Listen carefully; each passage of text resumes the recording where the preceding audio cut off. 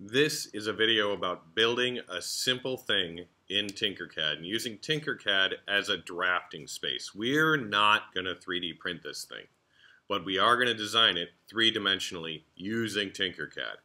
Now, with all of the challenges we do, I ask that my students begin with a plan. It's really important so they know what they're doing, so they know when they're kind of done. Plans evolve. So I was thinking about something called the tap trumpet because I'm going to create a musical instrument that uses touch-sensitive spots and connects to scratch using either a microbit or a makey-makey. Now, as I started drawing this, I discovered this was what I actually wanted, and it wasn't this. It's kind of this. So then I redrew it, and I've got my music box, and from the top view you can see there's a cone, a box, and a number of buttons, and then from the side view you can see that the cone kind of comes out of the box. I'm thinking about one of those old phonographs, the gramophones, the big kind of amplifier cone that it had, so that's where I'm starting from.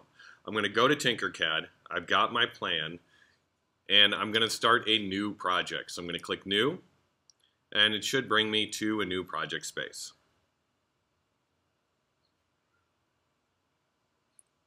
Once I'm in the new project space, I'm going to start building my shape. Now, that base shape was a box, so I can bring in my box shape, and I can adjust it to look kind of like I want it to look. It's giving me my dimensions as I work. It seems plenty big to do what I need it to do. That's moving it up and down. I want to actually change the size, like I want to make it kind of shorter. So I have to grab one of the top, there we go.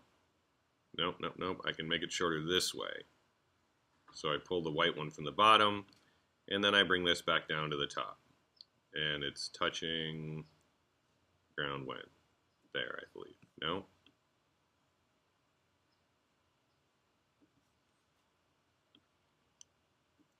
Now, what I want to do next is I want to add that big cone. So let's see if I have a cone shape. I do have a cone shape. That is awesome. So I'm going to drag my big cone into there, and I'm going to see that it's not really that big of a cone. So I'm going to make it a bigger cone, and I'm going to make it bigger round. Now, it's not in the place I need or the orientation I need. So I'm going to click on this arrow right here. Command Z can bring me back to where I was. I'm going to click on this rotation arrow right here, and I'm going to spin that all the way around to -180 so I know that it's upside down. And I'm going to bring it over here, kind of put it in position. Now, it is not yet what I need it to be because it is still completely solid. So to model this correctly, I'm going to try to make this a hollow shape. I'm going to press Control-C and copy this shape. Once I've copied it, I'm going to paste it in. I'm going to take this pasted one, and I'm going to make it a little bit smaller. So I'm going to take 47 down to, let's say, 40. And I'm going to change this one to 40 also. And I'm going to define this as a whole. Now I'm going to click both of these, and I'm going to use my Align tool to line them up so they are centered on each other. I'm going to flip over to the top, and then I'm going to line them up here so they're centered on each other. And then I'm going to click Group, which turns, now we can see that red dot at the bottom of my cone. So now I've got that modeled correctly. I need to design the buttons I'm going to use. So I'm no longer working on a line. I can unclick those shapes. And now I'm going to think about the buttons that I want to create. These are what people are going to touch to actually play the instrument. To make life easy on myself, I'm going to click Work Plane, and I'm going to click right here because that's where I'm going to put the button. Now when I drag this star in, it's on that work plane, and I just have to make it an appropriate size.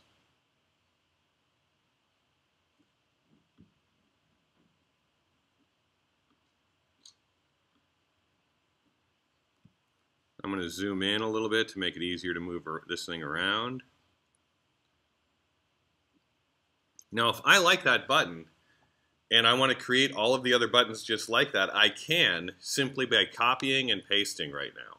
So that's duplicate, that's paste. If I duplicate and then paste, whoops, wrong thing duplicated. So we're going to Control Z and take that out. So I just did a copy on that, and then I'm going to click paste. Right, we can just move it over, zoom out a little bit.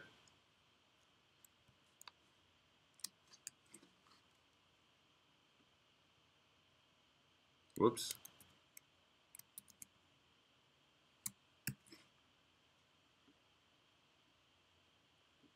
If you're zoomed out, it's hard to grab it without resizing it. So I'm going to zoom back in so I can grab one of them, and I'm going to undo because I don't want this one to be different than the others.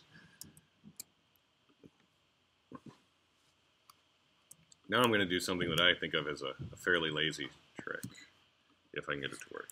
Okay, so I click a star. I'm holding shift. I click the other star. I've got them both. I'm going to copy that in both, and I'm going to paste them both.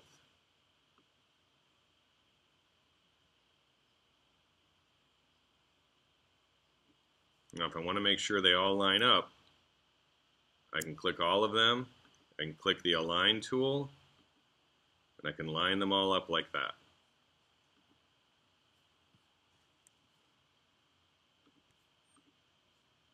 Now I just redefine the work plane as the standard work plane.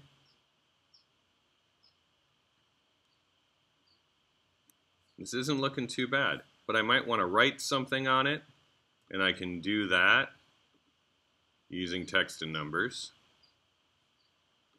If I bring a text block in, actually if I bring that text block in, I want to define the work plane first, and then bring the text in.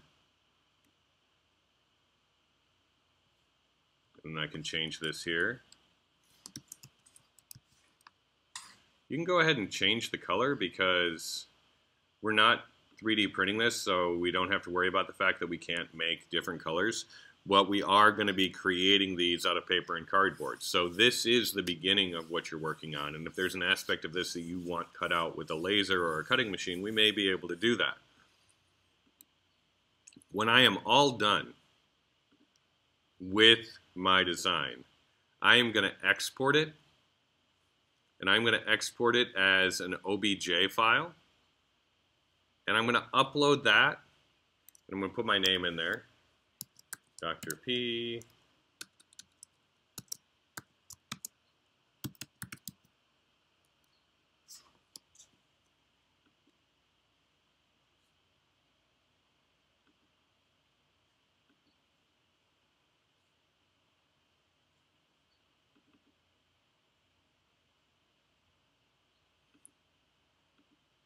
And if I look in there, I'll see that there's this tinker.obj.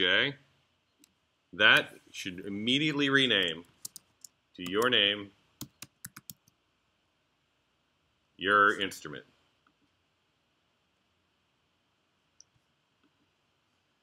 Then you're going to take that, and if you're in my class, you're going to share it to our Google Classroom site. I'll have a spot for you to put it there. If you're not, you can use that OBJ file in any number of softwares to help visualize what your object is, or if you want to take a 3D print an object, you could. Thank you very much.